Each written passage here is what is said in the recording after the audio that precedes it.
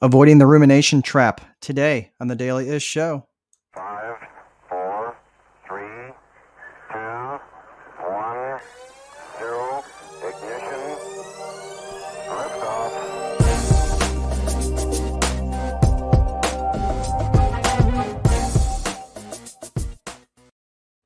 Hey everyone, welcome to the Daily Ish Show, a show not just for rental housing providers, but anybody looking to get a little bit more white space on their calendar, which, to be honest with you, right now, it has been at a premium for me. Holy crap, I've been busy, but a very good kind of busy. So I apologize that I have not been, I've been more ish than daily, but it's just the way life is right now. And thank you all for so many congratulations between me and my bride and our family, which is expanding. And for many of you, we're having a baby girl. Liliana is due in on October 16th. That's the due date. So we're really, really excited about that. So anyway, thank you all for all that. But right now, what we're going to be talking about is avoiding the rumination trap.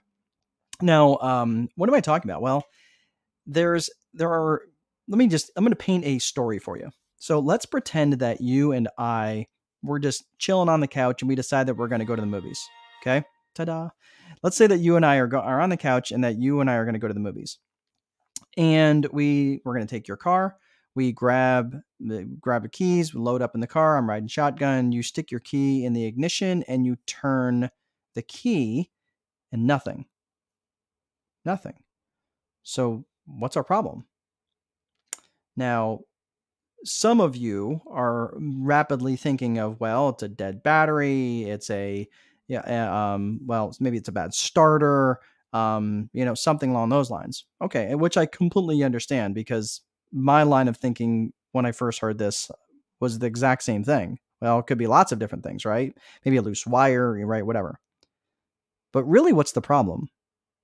If you stop and think about it for just a second, the real problem is that we can't get to the movies.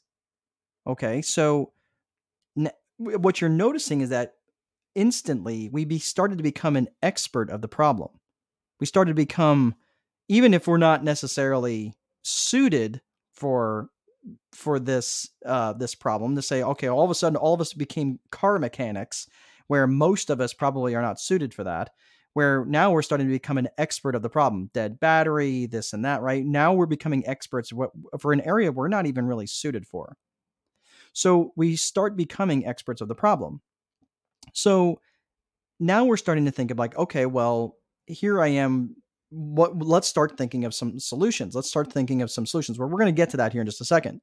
But this is where I see a lot of people in terms of bringing this back into the rumination trap, where people just ruminate on things that have absolutely nothing to do with anything. They're just ruminating on issues that really are not moving you towards a desired outcome. Now, let me come back to that for just a second.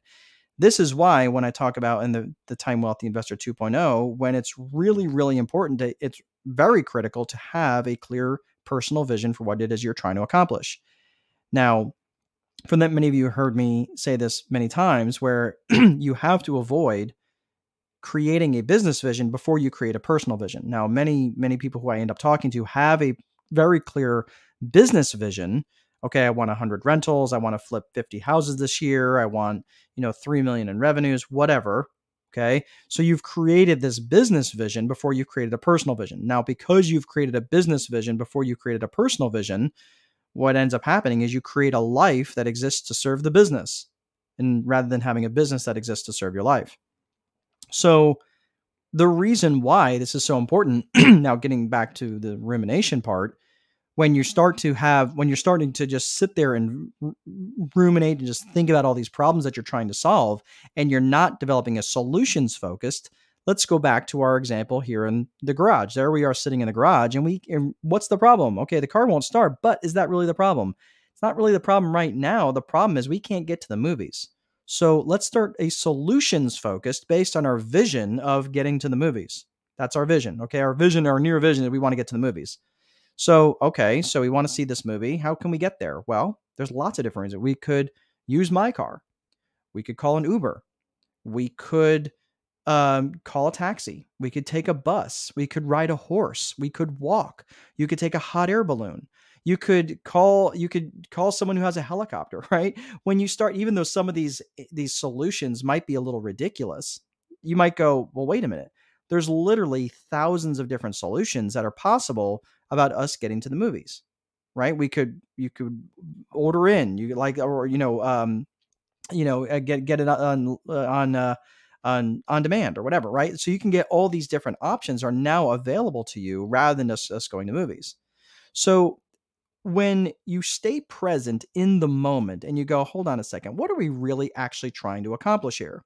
It was really interesting because earlier on today, now I wanted to do this piece for a while, but it was really kind of interesting.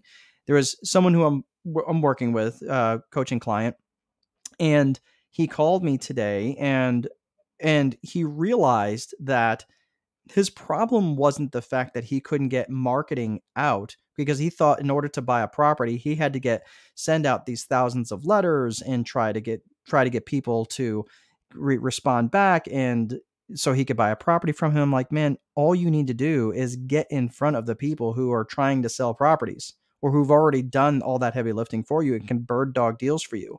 So if you're out there trying to buy a property, and I hear this all the time, man, I can't find any properties to buy. Everything's overly expensive.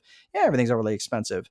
But if you were to get in front of, I don't know, let's say for argument's sake, you were actively trying to buy a property, and you're not trying to buy a property you don't have any money in the bank or anything. I'm talking about you actively, you are qualified, you have an ability to buy properties, you just can't find anything that's worth buying right now. Okay. Well, what if you were to get in front of, I don't know, half a dozen wholesalers? The We Buy Houses people who nail signs up to all over the neighborhoods. If you were to contact, I don't know, maybe a dozen or two of those folks and had them where you constantly reached out to them and they're your bird dogs, don't you think that could be a really easy mechanism to to allow them to do all the heavy lifting and you pay them a bird dog fee? Yeah, right? Like, now all of a sudden you're not working so hard. Now all of a sudden you've got 2 dozen people who are actively out looking for you in your market or your buy box or whatever it is that you're looking to buy. So when you start focusing on the solution, right, rather than the problem, all of a sudden you become much more confident. You're creating a positive state within yourself, and you're operating under a clear purpose and a clear vision for what it is you're actually trying to accomplish. So that's really it. So don't sit there and ruminate and just think about all the things that are going wrong. Focus on the things that are going right and actually, I don't know, move the needle a little bit. So anyway, all right. Well, that's all I have. I hope you guys are having good plans for Easter. We have really no plans, which is actually kind of nice. So we're going to go to church, and I don't really have a whole heck of a lot. I've got a busy day, busy morning tomorrow, but other than that, just catching up on tax day stuff. So, all right, everybody. I hope you're having an amazing day. I hope you're having an amazing weekend, and please be sure to place a value on your free time, because if you don't, someone else will. Most important, there is no amount of money that will make time irrelevant. Have an awesome day. Have a great weekend. Happy Easter, everybody, and we'll see you next time.